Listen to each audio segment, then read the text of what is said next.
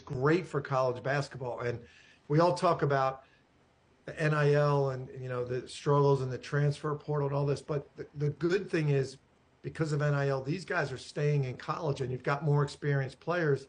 It's actually going to help the college game.